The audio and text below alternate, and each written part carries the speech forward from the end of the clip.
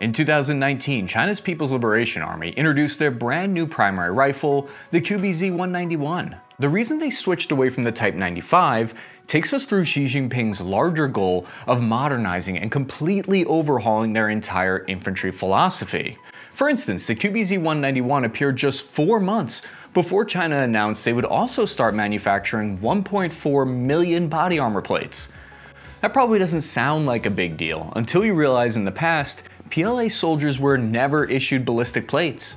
Xi Jinping's sword just got a little sharper and his shield a little thicker. The lightweight 6.6 pound QBZ-191 fires a new version of their 5.8 by 42mm intermediate cartridge at a rate of fire of 750 rounds per minute, using a more reliable gas-operated short-stroke piston. But don't get distracted by that beautiful hardware. That isn't the real revolution here.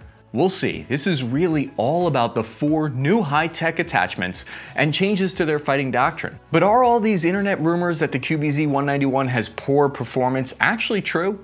And will Xi Jinping's overhaul of the average infantryman really work? Fire off a surplus Norinco round at the like and subscribe button and let's get started. I had just retired from my life as a goat gun hitman with my trusty dog Doug. Whoa, but some gangsters wouldn't let that happen. Get that dang Cappy wick! Fortunately, I kept extra goat guns on display on my coffee table. Quick, get away with his dog. You can collect and display these hefty little suckers that weigh between 6 and 16 ounces. They make the perfect gift for Father's Day.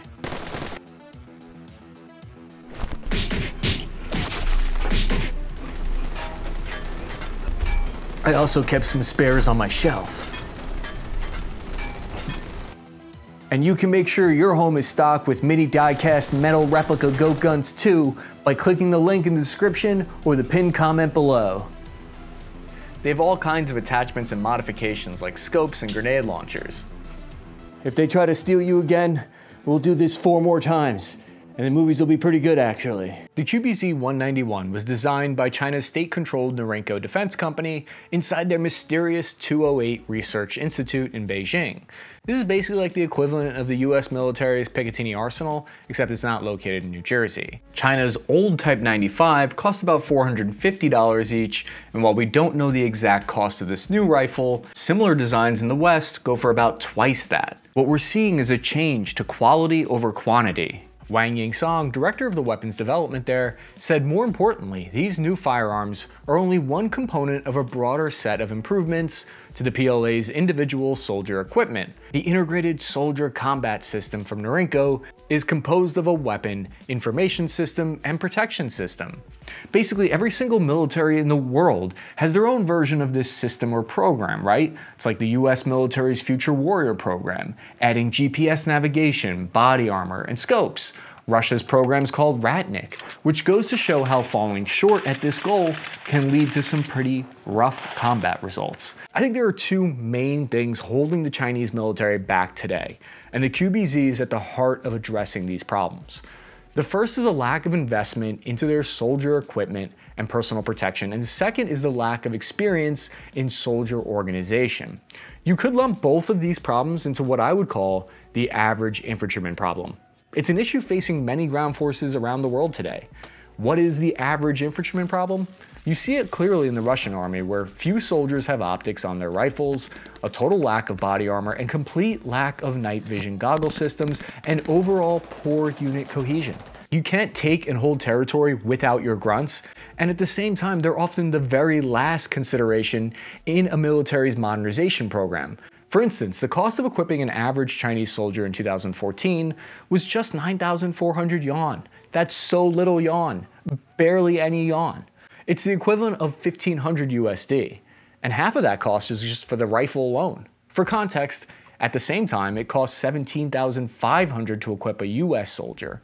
So at the same time, Beijing was increasing military spending by 12% to $131 billion, but all that money needed to be prioritized, and they chose to send it straight to the construction of long-range missiles and 2 aircraft carriers costing $9 billion instead.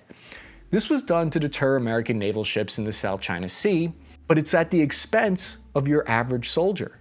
Now fast forward to 2023, and defense spending in China has skyrocketed by 60%, That's more than double if my maths check out. What that means is there's plenty of extra yawn to go around to finally address the average soldier's abysmal lack of decent weapons and equipment. But what Ying Song is really talking about here is how important everything is that can easily connect to the QBZ-191's new Picatinny rail system. That's not the weapon itself, all the peripherals, like their new rail-mounted 3X optic called the QMK-152, which makes use of light-gathering fiber optic technology and greatly increases a soldier's accuracy. Here is an alleged view down the sights of the optic taken by a PLA soldier himself. Why couldn't the new optic function well on the old weapon? Well, China's old Type 95 had an annoying built-in carrying handle and no rail system to speak of. Any optic mounted on the old rifle, the Type 95, sat 6 inches above the barrel, creating accuracy problems especially when switching to firing up close range at about 25 meters. It sits way too high up on that high horse. But how many soldiers actually have the attachments so far? Likely not many. It was on June 26, 2022, that the People's Liberation Army blog confirmed a single Red Army regular regiment in the Zhejiang military region had installed the QMK-191 optics on their weapons that have a variable zoom from 3x to 8.6x. And according to the unit, it allowed them to hit targets 800 meters away. Now, all the best open source intelligence indicates the QBZ-191 rifle will have a maximum range of between 400 and 800 meters. That's a big discrepancy there though, right? So the China DBP-10 ammo is stated to have a circular error of hit probability of within 5.5 inches at 800 meters. This is probably on the longer 21-inch heavy free-floated barrel variant, I'm guessing. This is the method of accuracy calculation used in the Chinese military. It's different than the United States. It basically means that at 600 meters, 50% of your shots will be within 5 inches. But based on the fact that China's 5.8 round is heavier than the American 5.56, I really doubt that they're hitting targets 800 meters out with this rifle. They will officially name the QBZ-191 the Type 20. Zhang Lu is a spokesperson for the rifle's manufacturer, and he said at the air show that the reason it's called the Type 20 is because it aligns with their whole new suite of next generation technology, like the new J-20 stealth jet and the Z-20 helicopter. So this is the PLA's way of saying, we already invested in next generation aircraft, now we're investing in next generation infantry. Zhang Lu claims the biggest technological breakthrough here is, quote, for instance, if the old rifles can fire mostly 5,000 or 10,000 bullets, the Type 20 series can now make it double. 20,000 round life for a weapon is twice what the American M4 is rated for, and probably closer to the new XM7 has. For all this talk of this being a high-performance next-generation rifle, there are some weapon experts who claim new video footage of the rifle hints at its poor accuracy and performance. You can see in this video released by China, the bullet holes in the paper target fired from about 25 meters away are keyhole shaped, meaning they're not a small circle puncture like it's supposed to be. This is indicative of a bullet that has an unstable flight path. It's basically tumbling in midair and hitting the target kind of sideways. The reason for this could be that the twist rate in the barrel is no bueno. Basically, this makes the rounds ineffective against body armor because the tip of the bullet isn't hitting the target, the side is. But also, I did find this video in a subreddit called F the CCP, so I don't know, full disclosure. And to that point, there are some experts that claim that the rounds these PLA soldiers were firing might have been a special training munition or rubber round to make sure that it was safe for the indoor training, which could explain the keyholing, and its performance when firing standard ammo might actually be good to go. Personally, I think it's the latter. But it's hard to throw money at the second problem that China's infantry is facing. The PLA infantry has only had 30 years of experience with a rank structure. What? Yes, this is because in 1965, Mao Zedong, Chairman Mao, abolished ranks in the Cultural Revolution. Sounds nice, right? Why should my squad leader tell me what to do? That's a capitalist way of thinking. Ranks were abolished in the Chinese military to better align with their communist ideology of everyone being equal regardless of your skills or individual merit. While with the PLA, we came in for many surprises. I never saw a soldier salute an officer. Officers wear no insignia. There's a saying in the army, officers teach soldiers, soldiers teach officers. Abolishing rank was a massive failure and led to terrible results in China's invasion of Vietnam in 1979. Ranks were only then reinstated in 1988. we worry in the West about whether or not woke politics are ruining our military's capability to fight. And while I think a lot of that is obviously overblown, this is the single greatest piece of evidence that it is indeed possible to ruin your fighting capability by introducing too much politics into your armed forces. All of this is to say, I think the recent changes to the PLA infantry in trying to issue this new weapon, new camouflage, new rank system, basically now they're putting what actually works ahead of ideology.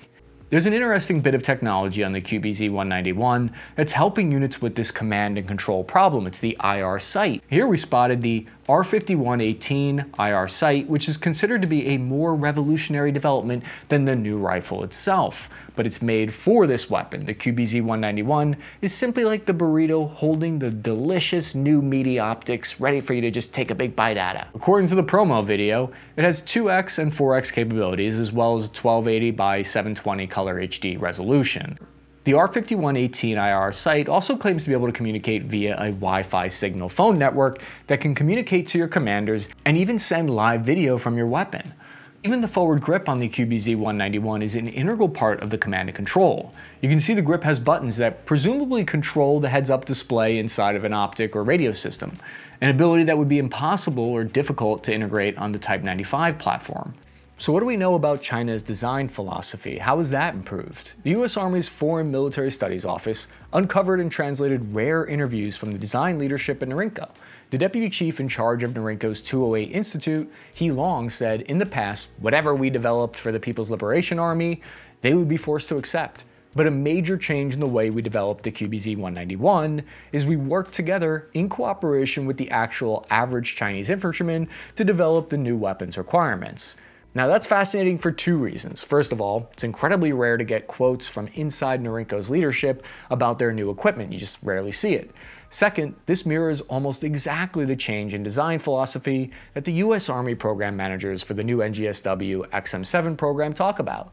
A quote from the US Army about their primary weapon development states, "We relied heavily on user feedback to create a soldier-centric design that also meets the performance requirements," and executed over 20,000 hours of soldier testing.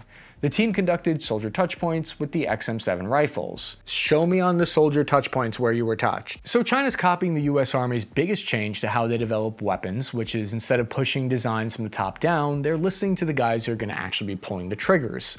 But how many PLA soldiers have been issued the QBZ-191 rifle itself since it was first seen 4 years ago?